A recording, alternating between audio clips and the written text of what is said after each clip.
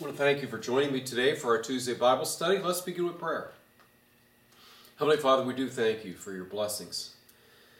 This day, on this Tuesday, we take just a moment to bow our heads, to give thanks, and to open up your Holy Scriptures, that we might be inspired by your word. We give you thanks for this in Jesus' name.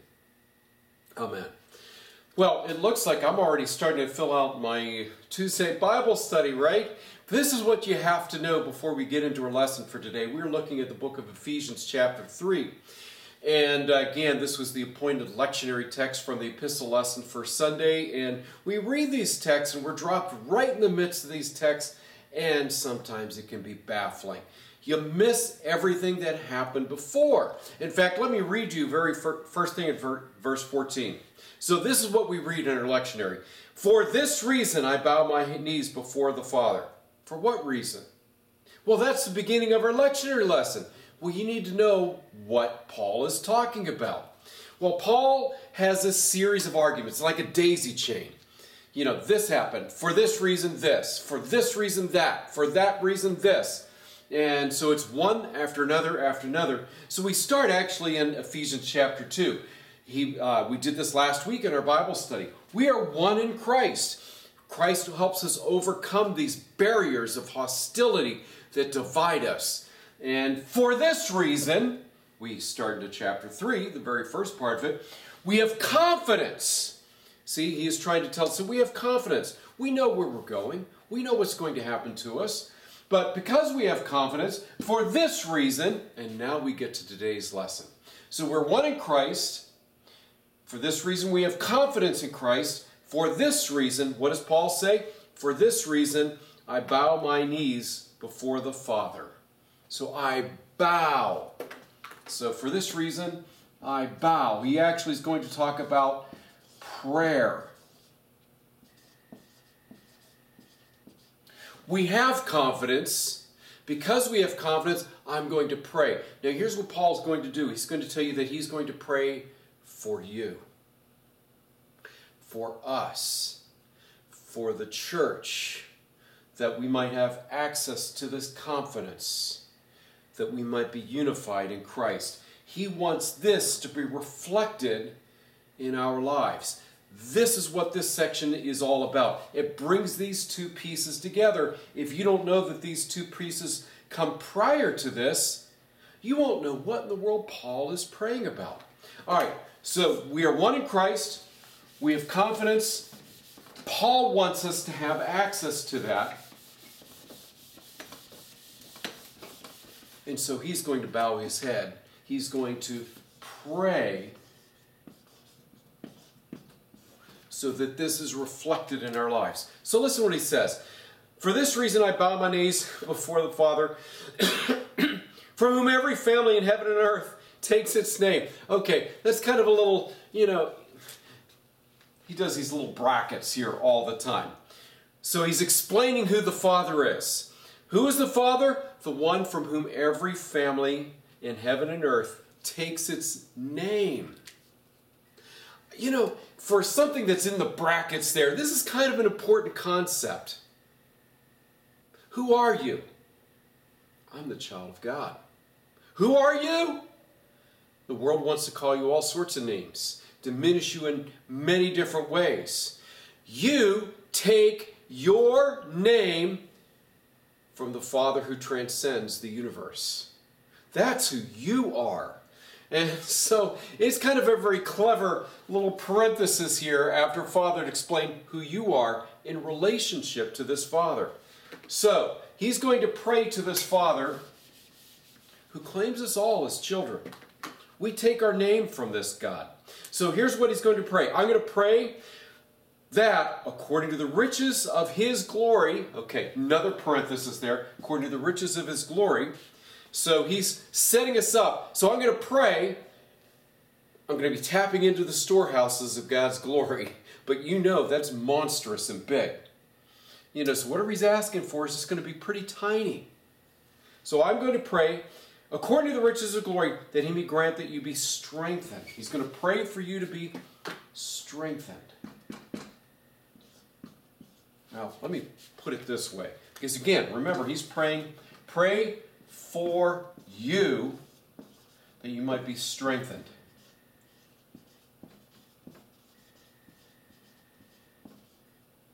I love the way Paul is teaching us how to pray. Because so oftentimes we think about prayer as just one of these things where we ask God, like God is the Santa Claus in the skies. God, give me this, give me that, give me that, give me this, give me that. He's praying for what? Strength. He's not praying for us to get the fish, but learning how to fish ourselves so we can have the strength to do the things that we need to do. He's not asking us to give us this thing that we need, but to give us a strength that we might be able to accomplish the things that we need to accomplish. I find that really profound. So again, he's not begging for monetary or materialistic gifts. He's praying for the strength that we need to be able to accomplish the things that God has placed before us. So I pray, according to riches, he may grant you be strengthened in your inner being with power with his Holy Spirit. So strengthened by the Holy Spirit. When we talk about God, I'd like to spend more time on the Holy Spirit. Obviously, we did that a couple of months ago, I should say, with the beginning of Pentecost, when we talked about who the Holy Spirit is.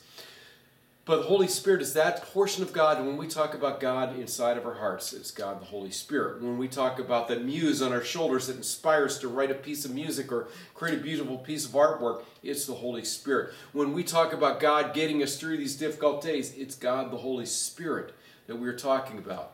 So we are praying for the Holy Spirit to strengthen us to face these challenges. He goes on. So that in our inner being, with the power of his Holy Spirit, that Christ might dwell in your hearts through faith. So how are we supposed to be strengthened? That Christ might dwell in our hearts. That we might wake up every single morning realizing that we are walking with the Almighty God. Well, you can't get much more power than that. Okay? So I'm telling you, how does this work? So somebody comes and wants to diminish you in some way and tell you what a bum you are and how no good you are and how worthless you are, because this is what we do to each other in this world. We find so many clever ways through sarcasm to tear each other down. I mean, just look at your Facebook page. Come on. What are you saying about people? And how do you treat people? Do you really think you're so much smarter than everybody else? Do you think everybody else is really so stupid? You are a part of the problem of the world because you're diminishing people who disagree with you or are different than you for whatever reason. We need to stop that because God wants to lift us up. God also wants to lift everybody else up too, because remember, when he talked about all of us having the name of God, he's talking about all those people who you just dismissed this week in your stupid Facebook posts, okay? So, if God is going to strengthen us, we need to recognize that God wants to strengthen everybody else too, because what are we supposed to be? One in Christ. Remember? Paul spent chapter 2 talking about that. All right, so let's go on. Ooh, wrong glasses. There we go. So, we are to be strengthened in our hearts as you are being rooted and grounded in love. So we're strengthened in our hearts that this might represent who we are. I'm serious about this. Please evaluate. Some of you folks need coal in your Santa needs to give you coal in your stockings because of the way you treat and diminish other people with your words and with your behavior and with your Facebook posts. Really, come on. We need to evaluate everything that we say, everything that we do based upon this foundation. How is it loving other people? It doesn't matter that you can't. They drive you crazy. I get it. We're still supposed to love them. Love is supposed to represent the heart of the Christian. Okay? Love. Love. So if you're diminishing somebody, if you're being sarcastic towards somebody, bliss is not reigning in your hearts. So Paul is praying that this reigns in our hearts so that we don't treat each other that way. Because if we treat each other that way, we won't be one. But if we treat each other with love, we will be one. Remember what we said last week? Who's the problem in the broken relationship between you and somebody else? You are. You're the common denominator between every single broken relationship that you have in your life. Now I know people have done some rotten things to you. I get it. But you need to change your attitude. Paul is praying for us, that our hearts be rooted and grounded in love. He goes on, not only that, I pray that you may have the power. So he's praying for strength.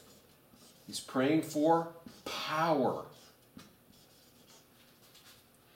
Praying for power to comprehend. Power to understand. Okay, he's praying that we be strengthened. That's to face the challenges, so we might actually have love in cases where it's really hard to love, and that we might have power to comprehend. Comprehend what? We might have power to comprehend with all of the saints. So we're together in this comprehension. That's that little bracket again. He's doing a little bracket there. With all the saints, what is the breadth, the length, the height, and the depth? To know the entirety of the universe. Whoa, wait a minute. Isn't that exactly what Adam and Eve were trying to accomplish by grabbing the fruit of the knowledge of good and evil?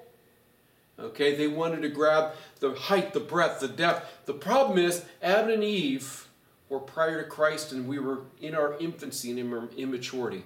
I think that God intended at some point for humanity to grasp the entirety of the knowledge of the universe. But we were immature. We still are immature, as evidenced by how we use the secrets of the universe. We unlock the secrets of the atom, and we create an atom bomb to destroy people. We are placed on the earth to create, not to destroy. But it seems like our only thought process behind every single scientific advancement is, how do we destroy? How do we create a weapon of destruction out of this? And until we understand that the purpose of knowledge is to create and to love, we are lacking in maturity. Our first reaction to knowledge and unleashing the knowledge of the universe is, wow, how can I use that to love other people? So he's saying we need the power to unlock the height, the breadth, and all of that. To know the love of Christ which surpasses knowledge. Again, Jesus doesn't use his power and his knowledge to destroy the universe. He uses it to do something creative, to bless the universe, so that you may be filled with all the fullness of God. So we are prayed for by Paul that we might take this oneness, we might be strengthened in the Holy Spirit and love in a difficult, challenging world. He's a realist, Paul is. He knows it's challenging. To do that, we need to unlock the secrets of the universe and understand that the secret of the universe, what's the secret of the universe? Oh, God's love. It always comes back to that. We use, again, knowledge for power to oppress people. Christians are called to use the knowledge of the universe to unleash God's love, that the world might be blessed.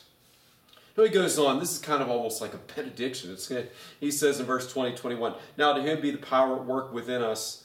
He's able to accomplish abundantly is far more than all we can ask or imagine. So Paul is basically saying that everything that I just prayed for, this is nothing.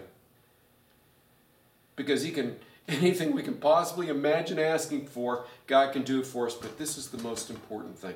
You can see some Christians are so stuck and fixated on materialistic blessing, but notice what Paul is asking for.